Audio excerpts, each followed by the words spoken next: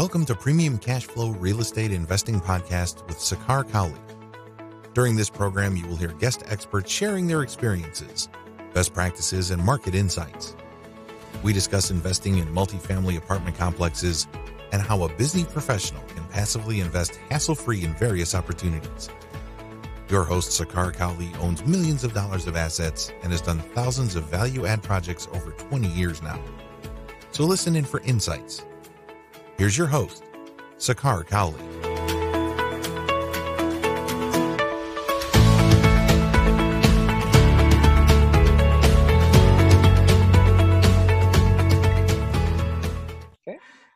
Welcome to another edition of Premium Cashflow Podcast.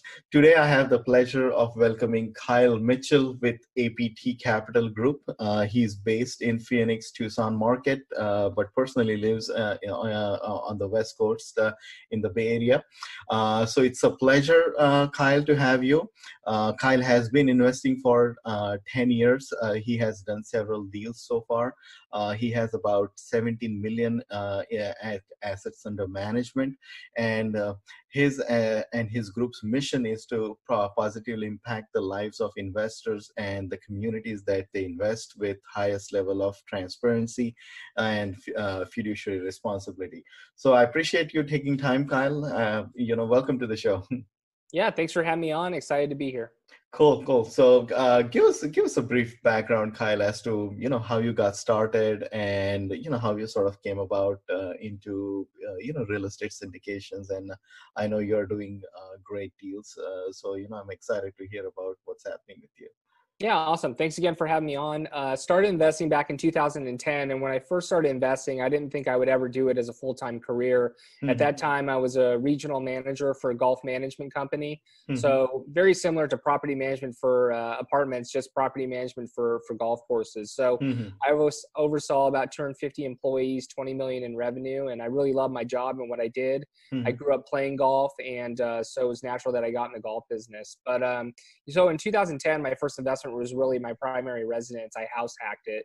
Mm-hmm. So bought a property that needed a lot of work, moved some friends in, fixed it up while I lived in there, and basically lived mortgage free because my friends paid for my mortgage. Sure. Mm-hmm.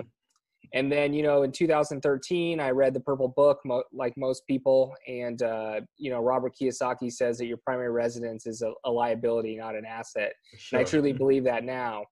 And so, I actually sold my house and took all the equity out of that and started buying some single family homes mm-hmm. In the Midwest. I did mm-hmm. that for a few years, and I learned quickly that it's tough to scale with single family homes. And I certainly wanted a little bit more control. So at that point, I bought 9 of them. And at that point in my career, it was around 2015 after I had purchased about 9 single families. I was actually looking to leave the golf industry. The golf industry was shrinking, my company was shrinking, and I wanted to continue to grow as, in my field and in my industry. And so for 2 years, I kind of wandered around aimlessly trying to find what that next career path was going to be for me. And I couldn't find it. Mm-hmm. And so one day I just started searching on the internet and I found something called multifamily. And I was like, you know what? This is interesting. I invest. I have my real estate license. For the last 7 years, I know quite a bit about real estate. Mm-hmm. So I started educating myself and I found an online course. I took that online course, and 11 months later, I left my full-time job to pursue this full time. So, multifamily is an amazing industry, and I fell in love with it pretty immediately because I understood it. Driving income, controlling expenses, putting systems into place to hold things accountable, all that kind of stuff is everything I did for the last 15 years. And so it just made perfect sense to me. And here I am now. Awesome. Now you said, Kyle, that you were already investing in single family houses. You had about 9 of them, right? And was there some disconnect between, what you were doing? Perhaps, why not grow the single family? I mean, what attracted you to multifamily in general?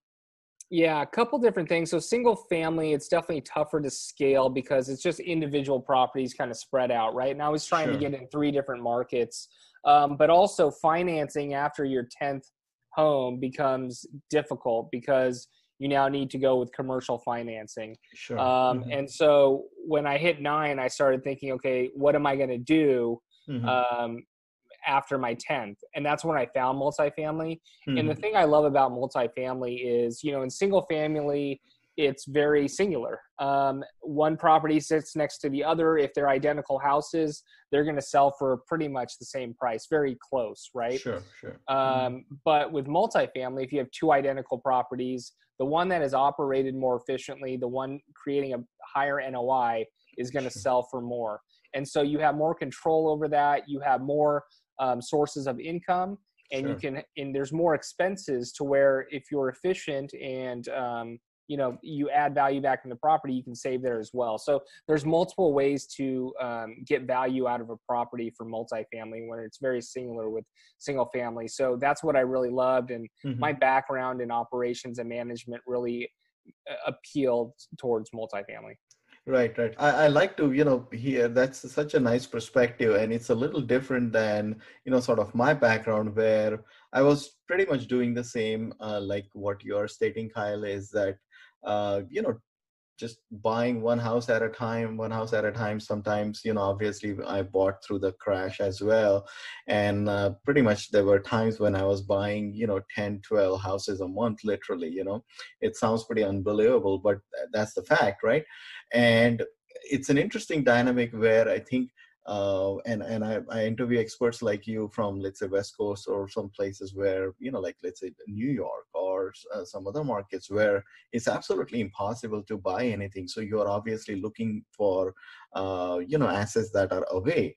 But in my story, the way it happened was I was always local. So I was always like looking at houses in my backyard. And I never realized that, oh, geez, you know, I could still buy, you know, lot of larger multifamily. And it's interesting, the point of perspective you bring in. And also you rightfully said that if you're buying these many houses on all these different markets, it's like, how you're going to finance, how you're going to manage those things, right? And here I was everything local. So I was like packaging 10 houses at a time and doing a commercial loan, what seemed to be pretty straightforward to me. But now when I interview experts like you, it's like, it's just a complete 360. It's like, oh yes, I mean, that's absolutely right. And the interesting thing also is that we all come to the conclusion that yes, multifamily is way to go. But I think arriving to that conclusion, it's very interesting that you come out, you know, on a very sort of on different tangents, but still, you know, you are in multifamily. So I'd love to hear your story. Like, give us a sense of, you know, sort of your initial sort of start, Kyle, that you said that you took on a mentor and things like that. You took the online coaching and stuff, right? So help us, you know, break down that, why you decided to take the coaching, and why not like maybe try to establish the broker relations and, you know, go through the normal route. I'm just curious to know your thoughts on that. Yeah, you know, it just happened naturally. I found a course online, and so I took the course, and then I fell in love with it, and they kind of upsold me into the coaching. But looking back at it now, I'm glad that I did it, because multifamily is operating multi-million-dollar businesses. When you buy an apartment building, you're buying a business. Sure. When you're buying a single-family home, you can do that on your own. You know, you can figure it out on your own. But, you know, especially in our model where we're doing syndications, we're raising funds from passive investors. We have a responsibility to our investors and their money. And so you need to be highly educated. But there's so many different moving pieces with multifamily that, you know, if you're not educated, you can lose a lot of money. It's a big boys game for sure. We're talking about millions and millions of dollars. We're not buying a single family home for $40,000 to $70,000. So, you know, I encourage anyone out there, or, you know, that they should get educated first. I mean, especially with multifamily. So, you know, I'm glad we took that route, and we were with that coaching program for a year, and we didn't do our first deal for a year and a half, you know. So we spent the first 12 months really educating ourselves, making sure that we understood what we were getting into, the benefits, the risks, all those types of things. And then during that time as well, we were building our investor database. But, you know, I certainly would not advise anybody getting into multifamily just trying to figure it out on their own, because there's just so many things that you don't know. It's a lot more money when you're playing in this game. Absolutely. I mean, there's just so many details that you rightfully said that you have to be educated. You also said, Kyle, that you were building the investor database, right?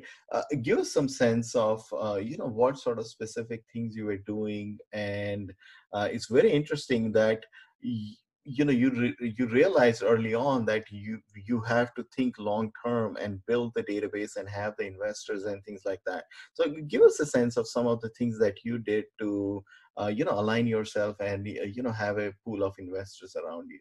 Yeah, and this goes back to education. I think if I would have started on my own, I would not have known to do this from the very beginning, and it would have taken me a lot longer to get to where we are. Mm-hmm. But all the mentors that we had, paid mentors and unpaid mentors, whether reading a book, listening to a podcast, or from our coaching, it was all about making sure that you get started, you're telling people what you want to do, and building that database immediately. So Mm-hmm. we were able to build the database for 18 months until we needed to use it.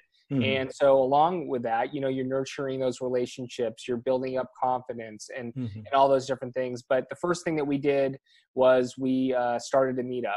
Actually, the first thing we did, we started a monthly newsletter, which there weren't very many people on that newsletter. Mm-hmm. So in order to get more people on that newsletter, we started a meetup. And gradually started to grow that and going to conferences, trading business cards, things like that. Sure. And then, if you take a look at how many platforms we have now, it may be overwhelming, but just know that this has been over the last 2.5, 3 years that we've been building these. So now we have, the next progression was we started a podcast. And after that, we actually started 2 more meetups. And then after that, we started doing webinars online. And so now we've got 3 meetups. We do online webinars once a month, podcast that airs twice a week. Now we have 2 different segments, our meetups. And then also we're launching a conference here in September on asset management. So, there's slow natural progressions. You kind of add one, you perfect it, you go to the next one. But I'm a firm believer of the more kind of fishing lines you have in the ocean, the likelier you are to catch a fish, right? So we're trying to continue to add value to people and put out as much value and education as we possibly can. That's awesome. That's awesome. And I like the fishing analogy that you are, having multiple hooks sort of in the water, and you're more likely to, attract more fishes or investors here through all those different channels. So I appreciate you sharing that. Tell us the name of your podcast and what different things you like to talk about in that, Kyle. Yeah, thanks for that. So it's passive income through multifamily real estate. And we have 2 episodes. The Monday episode is geared more towards educating passive investors on how to get started and really the things that you should know before you do get started. And then our Friday episode are shorter episodes that are focused on asset management. So for active investors who are looking to be educated on, hey, I just closed my first deal, or maybe I have several deals, but how can I be a better operator? How can I get the most out of my properties? And I think it's perfect timing with the whole COVID situation now. Asset management is something that is crucial. Absolutely. And being talked about more and more now. So that Friday episode is really to help and educate people on how to become a better asset manager. Absolutely. And I think you rightfully said that with COVID hitting, I think that was one of the overlooked areas all the time that nobody really wanted to talk about, but it's such a central piece. Like, I mean, I always feel that property management and asset management are just 2 strong pillars, that kind of, keep the glue going, Absolutely. Now explain us, tell us a little bit more about, how your first deal came about, Kyle. Yeah, so our first deal, when we first got it, I had just left my job. So I left my job in November. We got it under contract in January. But the reason we were able to get it was while I had my full-time job, while my wife had her full-time job, we would always take 1 weekday off a month, and we would drive to our market. And so we would drive to Tucson, which is 8.5 hours. So we leave at 2 in the morning, get there at like 9:30. We would meet with brokers and property management companies, tour as many properties as we can, and then come back the next morning at like 1 in the morning. And so, it was one of those things where we're doing something that other people were not doing. We were making sure we're getting out to our market every month. And on one of those trips, obviously I would schedule appointments in advance, but on one of them, one of the brokers called me and said, "Hey, Kyle, I literally just got the keys to this apartment. Mm-hmm. We just signed it last night. Do you want to come see it? So it wasn't on my schedule, but we were Wow. touring Mm-hmm. properties with a property management company that we were confident we were going to go with. And so we all met there. We liked the property. And since we were there, we were able to also tour the comps around the area as well with our property management company. So Mm-hmm. we were the very first people to see it as far as investors are concerned. Mm-hmm. And 3 weeks later, we got it under contract, and kind of the rest is history. Wow, wow. I mean, there's just so much value, so much to unpack through there. I mean, driving 8.5 hours, leaving 2 o'clock in the morning to get there, like, at sort of, when people start working, that's unbelievable. I mean, that's such dedication and such passion to pursue, sort of your goals. Now, explain us, there are definitely some follow-up questions I have for you, Kyle, there. But in terms of, you said Tucson, right? And you're driving, let's say, 8 hours from there. Help us understand, what was it attractive about Tucson that you wanted to be there, but perhaps not 3 hours from your home base, why drive 8 hours? I mean, what was attractive about Tucson that you wanted to be there, I guess? Yeah, so I think to start, our first market of choice is really Phoenix, a larger market for sure, and we really liked it. And that's a 5-hour drive. It's only a 1-hour flight. California is where I live. It's not the most landlord-friendly state, and it's really not a high cash flow state. It's more of a buy and hold and appreciation kind of play in California. Sure. And look, there's ways to make millions of dollars in any market. You just have to know the game you're playing. And so Sure. we were more of cash flow type of players, along with the value add forced depreciation play. So we were visiting Phoenix, and the prices out there were, the cap rates were pretty low already. Competition was high. And every time I went out there, the brokers were saying, Kyle, I think you should check out Tucson. I think you should check out Tucson. And I actually was not very confident in the market, but we took their advice. We went out there a couple times, toured some properties, did some more research on the market, and really we fell in love with it. I loved the Tucson market. The cost for living out there is much lower. Great jobs, still 1 million in the MSA. As far as population, rent growth, job diversity, all those metrics are met in the Tucson market. And the price per unit was very attractive. So that's when we started going down there. And so we started hitting both Phoenix and Tucson, and slowly got to learn that market. I think that's the other thing too to note is, we were looking in that market for 12 months before we buy. Wow. And so we really got to learn the market and understand the market and the pockets you don't want to buy in and the pockets where it's okay. And that's kind of how we found Tucson. Awesome. Now, you said very important there, Kyle, is that you were visiting the market and you were, looking at all these different things, right? How were you knowing that, okay, this block or this part of Tucson is better than the other part? Was that like purely through sort of your physical presence and going there, learning the market, or is there anything you read the reports or talk to investors or perhaps consult brokers? How do you get some of that human intelligence, basically? Yeah, all of that for sure. Any reports that we can read from on a market perspective, we do read. Anything that we can count on, investors who are local, brokers who are local. At first we talked to a bunch of brokers and property management companies and said, here's a map of Tucson. Tell us where we should and should not go. And we kind of use that at first. But I think the real separator for us is that we're out there so often. I mean, pre-COVID, I'm out in that market every 2 weeks. Right. Interesting. And I don't live in that market. And so the more you're out there, the more you get to start to see some gentrification in certain areas, the more you see certain things at night that aren't good in this area and things like that. And a market report is an update on a quarterly basis or maybe a yearly basis. So I think they definitely lag in information. When you're out there, you're seeing it firsthand. So I think that's important. But we use other tools like citydata.com and Neighborhood Scout and Local Market Monitor, which are some paid tools that we use to make sure we're taking a look at every aspect of the market. But really, there's nothing that separates you more than actually being in the market and watching it turn. Sure. Very well said. And also, Kyle, talking about broker relations, right?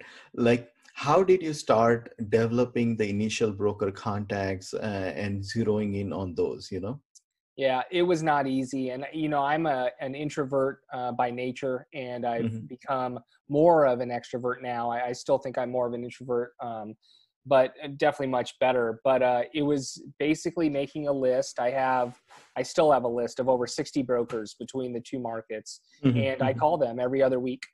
And that's what I did, and certain ones don't ever answer, and I leave a message and follow up with an email, and other ones do answer. And, over the last 2 years, I've been able to develop pretty good relationships with them. That's awesome. And then not just that, but when I go out, we always make sure we meet with a broker, whether it's buy them coffee or buy them lunch or dinner or anything that we can. We always incorporate meeting face to face to continue to establish that relationship. But I can tell you right now that some of the brokers out there I still don't have the strongest relationship with, and I want to continue to strengthen that. And it just takes time. There's a ton of investors out there who want to invest in the market, and quite frankly waste the time of the brokers. And you've got to prove that you're a legitimate buyer, a legitimate investor, and also that you're someone that cares about their well-being as well, not just, hey, do you have a deal? No. Okay. Yeah, I know. I hear you there. The deal, and then you never hear from them again. So it really takes time to develop and establish those relationships. Doesn't mean you can't get a deal done when you're first getting started, but as you nurture those relationships, certainly the deal flow is going to continue to get better. Absolutely. And you rightfully said that. I think once you have maybe perhaps first deal closed or something, brokers certainly will present you with a lot more, sort of deals and, take you more seriously, Now share with us, Kyle, like how was your sort of first deal, how it came about? Yeah, so I mentioned that we were able to find it through the broker. 3 weeks later, we ended up getting it under contract. And, this goes back to being educated. I had never been through, getting a multifamily property in escrow and working with an agency lender. So we went with Freddie, a small balance loan on our first deal, and I learned so much. And we actually had to change our lender 29 days before close after we had already used an extension because of some things that happened. Now we ended up benefiting from it because it's when the rates dropped. We actually ended up getting a 81 basis point discount on our interest rate, which is fantastic. Absolutely. But, we learned quite a bit during that process. And it's all about having people on your team that have been there before so that they know to expect certain things. And I did not have that at first. And we ended up going with adding some of our partners onto that deal after the fact when we switched over. And it was a much smoother process. And actually that partnership led into the partnership of our larger deal in Phoenix just 3 weeks later. Awesome. And we'll get to that as well, Kyle. I appreciate you sharing that. Now, Kyle, what were some of the things that you said that you ended up changing the lender? Was that something that the lender was difficult or you were not getting the terms you were desiring? What was about it? Yeah, so we used a broker for the lender. And so this particular broker, they're very popular. And I just think that, number one, my inexperience when I first got started in this environment, coupled with a little bit of miscommunication, resulted in us having to change. But basically what happened is we were going to do this deal all ourselves. And when I say ourselves, it was my wife and I, and our parents were going to sign on the loan and we were going to raise the funds and do everything on our own. How much was the loan size and the total, like sort of the, let's say the capital needed or purchase price and all that? Yeah, the raise was right at $1 million. The purchase price is 1.65. Okay, got it. Smaller deal, 42 unit deal. So we felt like we were well prepared to do that. But as a backup, what we told the lender was, look, if we do not feel comfortable that we can raise the full amount in the first couple of weeks, we're going to, test it out. If you're not there, then we want to bring on a partner to help out with everything, sign on the loan, asset manage, and then raise the rest of the capital. And they said, okay, but I did that over the phone verbally. I did not have any email communication over it.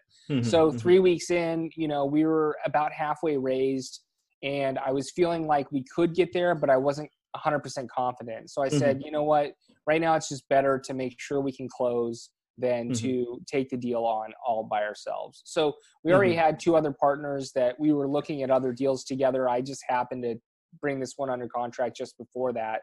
And so they were interested in coming on the deal. And I was told by the lender, sorry, it's too late. We've already submitted your application to Freddie Mac, and there's nothing we can do. They don't want to re-underwrite the deal. Oh boy. And so I begged them for 3 weeks, actually. Mm-hmm. And they said, no, no, no, no, no. And I said, okay, well, I don't have another choice. I have to bail on you guys because I don't want to, number one, risk our investors' capital, and number Sure. two, not be able to close on this loan. So it was literally a Hail Mary. It was a Friday night. It was 4 p.m. in California. And my business partner said, hey, look, I've never met this guy, but I've heard of his name. Let me look up his number online. He was able to find his number online, and he was in New York. This guy walking off a cruise ship at 7 o'clock, or actually it was 7 o'clock our time, 10 o'clock their time. Oh boy. And he answered. Oh, nice. And he said, look, by the end of the I need you. yeah. And he said, look, send this stuff over. I'll take a look at this weekend. I'll get you an answer by Monday. On Sunday evening, he said, we can do this. We'll close in 29 days. It ended up being a Fannie Mae loan. And we had to trust him. It was a Hail Mary. I never want to be put in that position again. We closed right on the dot in the closing time, and 29 days later. But it was really about the communication, and we didn't get it in writing from the lender. The thing that really was disappointing is that on the last day when we said, okay, we are going to switch lenders, sorry, they said, okay, we can do it now. And that really is something that upset me, because the 3 weeks that I was begging them, it was a very stressful time. It was our first deal. Wasn't sure if we were going to get it closed. And so, that's where it really goes back to being educated, or having a team member that is educated, because we could have saved ourselves a lot of time, stress, being with someone that was educated in that. No, I agree with you. I think there are just so many nuances are there within the process, and what lenders are doing, and you don't know how it impacts to the total picture of the thing. And you rightfully said that. I think surrounding with the like-minded people, or having a coach next to you to kind of see some of those hidden turns, as I call it sometimes, those are the things you have to watch for. Now, just shifting gears a little bit, Kyle, here, you said your next deal was a much larger $15 million deal. You just alluded to. I mean, it sounds pretty good to be true that, within 3-4 weeks, here you are just doing another, like a monster deal, like almost, 10 times the size, right? Give us some sense of, how it came about. And I mean, I'm just trying to grasp myself. It's just too good to be true. Yeah, no, for sure. They always say the law of the first deal. Once you do that first deal, more deals will come. And 3 weeks after we closed on our first property, one of my partners that we brought on to that first property, he has property in Phoenix already. And so he called me and he said, hey, Kyle, I got this deal. It's not up to market yet. We've got about a week to get a sneak peek. And he has a full-time job, and he knew I did this full-time. He said, hey, look, underwrite it. I think it has, some positive things about it. So we underwrote it. And then me and my other business partner were out there the next day touring it. The next day we made an offer, and it was under contract. And so it happened extremely quickly. But again, the one thing that we did is we didn't waste any time. We drove out there. We showed the broker that we were very interested and that we were serious. And the biggest benefit was that one of our partners had closed 2 deals with this brokerage, and so they were able to have that relationship where they were able to see it before it went to market. So that's awesome. There's definitely that mutual trust that, okay, yes, these guys are legit. And I think you rightfully said that you acted with speed, and that speed sometimes can save you thousands, hundreds of thousands of dollars. Yeah, 100%, especially in a hot market, right? If you're not acting on it quickly, you're at a disadvantage and likely will lose out on a deal. Sure. Give us some specifics as to, how many units, what sort of rent numbers and things like that on that, Kyle? Yep. So this one's 128 units in Phoenix, about a $15 million deal, and majority 2 beds, 1 bath. So the rents right now, we're getting above $1,200, about $1,250 on those 2 bedrooms. The average weighted is around $800. When we bought it. So, anywhere between a $350 to $400 rent bump on the 2 bedrooms. So, wow, that's impressive. Yeah. So the one thing we did is add washer dryers, I think, which is important right now. And in that market, and definitely there's demand for it. But the previous owner was a syndicator, actually, and was just at the end of their business plan. And that market had appreciated so much over the last 5 years. he really didn't have to fully execute his business plan in order to get the end result. Sure. So there was definitely some some money left on the table. Yeah, meat As left you on the say. bone for sure. Sure. Interesting. So now, how do you take on these projects, Kyle, in terms of the value adds or some of the renovations that you're doing? Give us some philosophy as to how you go about it. What are, like, as soon as you let's say acquire the asset, what sort of immediate things you're doing just to kind of make yourself visible of sorts?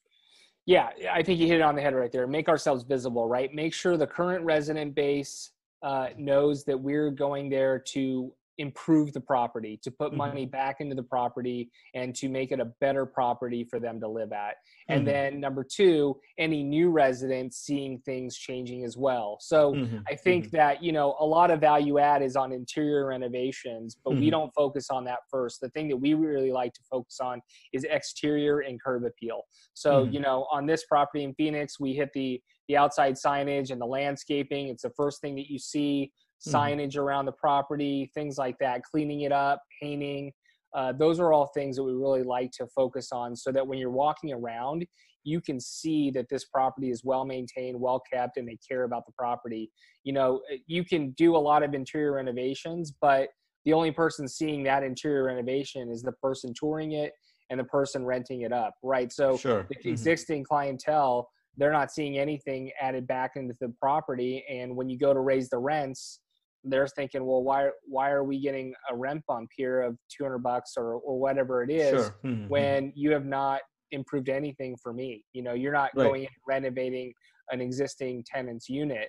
So I think it's really important, depending on the property that you're buying, is to really focus first on deferred maintenance, because that's really going to reduce your expenses, and then exterior curb appeal.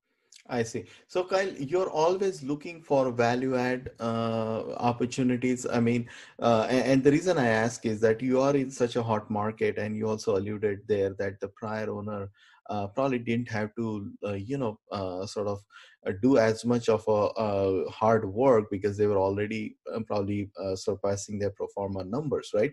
And where I'm going with this question also is that value add deals can also sometimes come with risk, right? And it depends how we mitigate the risk. But you are in you're targeting, let's say, Phoenix market, which perhaps is one of the hottest markets right now. So are you maybe thinking perhaps also is that why not do just like a yield play, meaning you buy and you perhaps increase the rents as organically as possible? What are your thoughts on some of that? Yeah, I love value add play because you can force the value, right? Sure. I certainly understand where you're coming from as far as a yield play. It's certainly quote unquote safer. But we're not going in there doing heavy value adds. We're still purchasing properties that cash flow on day one with the new debt on them. So I think our business model is value add, but it's a hybrid between cash flow or a yield play and a value add play, where we're not going in and we're not vacating a property. We're not putting in 30-40 grand a unit and completely rebuilding it. So it's definitely a hybrid between a yield play and a value add play. But I just love the sense that you have the option to force value at a property. Now, that's where knowing your market, knowing the neighborhood where you're buying, and really not being the first to test the market is important. We're not going into an area where they've never achieved these types of rents before, and they've never achieved these types of interior renovations before. Other people are already doing it, and we're modeling after those. And then obviously implementing our systems and our operations experience to better drive the NOI and get a more efficient business running. So, yeah. Got it. And I guess it's safe to say that you are relying on the expertise of the property management company to kind of give you the assurance that, hey, if you renovate to such and such extent, this is the sort of the rent differential that you would achieve. Would that be a correct statement, Kyle?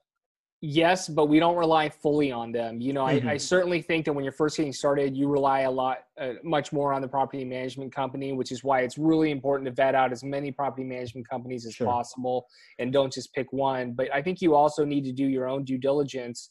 And so we tour a ton of properties in the local area to really see where our comps are. We don't just go online and get our comps. We walk them, we tour them, we shop them. We understand what our competition is looking like. And then we say, okay, well, here's the level of their renovation. This is what they're getting. What can we do? And then, before we even closed, we had a several-hour conversation with our property management company who has in-house rehab team to figure out exactly what we're going to be looking like. But yes, we do rely on the property management company, but at the same time, we also rely on our own due diligence. Thank you. Thank you for sharing that. I think that's very important, like boots on the ground and, personally seeing everything before you can, sort of take the deal down. That's awesome. I appreciate that advice, Kyle. Tell our listeners, Kyle, that how are passive investors, attracted to your deals? Like, what are you doing different things to, keep your communication going right now? Yeah, we do as much education and value add as possible. So we're always trying to add value back to our investors and to anyone who's interested in learning. So like I said, all those platforms that we even have a YouTube channel, monthly newsletter. It's all about consistency when you're communicating with people. I think, if you have a newsletter and sometimes it goes out on the first, sometimes you miss a month and things like that. Same as a podcast, right? Sure. You're not going to really attract someone, but when you're organized, professional, and have consistency, that's been the biggest key for us. So our newsletter goes out at 10 a.m. on the first of every month. Our webinars are the same day. Our communication to investors are very consistent. So that's kind of where the consistency is key. But we just focus on trying to educate and add as much value and build relationships. Awesome. Thank you, Kyle. I love to dig into, a lot more topics, but I know we have a time crunch, so I appreciate your time today. Tell our listeners how they can find you more and tell us more about, some of the upcoming happenings around you. Yeah, best way to find us is at aptcapitalgroup.com, and we have a free passive investors guide there for anyone that wants to check that out. But the thing that I'm really most excited about is we're having an asset management summit that we're launching in September, on September 21st. It's completely free, and it's educating people about asset management, which I think there's a huge gap in the market on right now. And so the website on that is amsummit2020.com. And check that out. Awesome. Yeah, awesome. And we're really excited. And we've got a great speaker lineup that are going to help educate people, both passive investors and active investors, I think, on things that you need to learn after you close on a deal. What happens then? How do you get the best out of your property? Awesome. Thank you for sharing that. So it's been a pleasure, Kyle. I appreciate it. Thank you for your time today. I know we are just short on time today, but I'd love to dig into a lot more topics. You are such a knowledgeable guest. So it's always a pleasure to learn from someone like you. So I wish you best, and I look forward to, working with you again on a future podcast episode. Yeah, I would love to come back on, and thanks for having me on. Had a good time. Thanks. Thank you. I appreciate it.